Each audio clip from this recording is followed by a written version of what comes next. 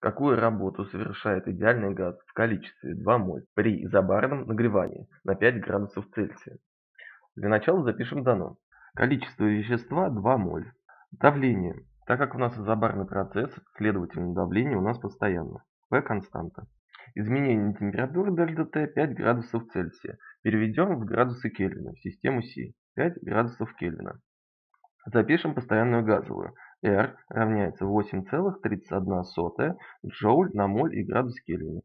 Найти работу газа. H'-знак вопроса. Работа газа равняется H' равняется P давление на изменение объема. Запишем уравнение Менделеева-Клапейрона для первого состояния газа. P V1 равняется m на μ RT1. Второе состояние газа P V2 равняется m на μ RT2.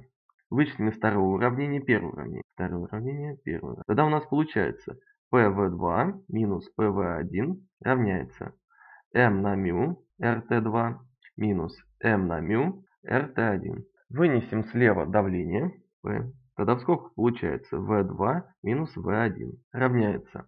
А справа вынесем m на μ и r. В скобках остается T2 минус T1. Далее получается, что P умноженное на изменение объема дельта V равняется m на μ, r и дельта T на изменение температуры газа. Мы знаем, что количество вещества ν равняется масса, деленной на молярную массу. Подставим ее. У нас получается из этих уравнений следующее. P на дельта V равняется ν r дельта T.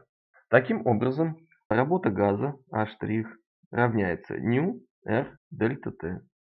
Подставив сюда значение, получим результат. В результате получается 83,1 джоуль.